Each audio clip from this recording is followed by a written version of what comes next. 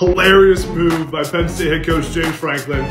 So Anthony Donko, Penn State true freshman, just enrolled at school, first day of class, tweets, first day of class in the front row, and tweets this picture. The only issue is he's not really in the front row. And then James Franklin responds on Twitter and says that doesn't look like the front row to his true freshman on his first day of school.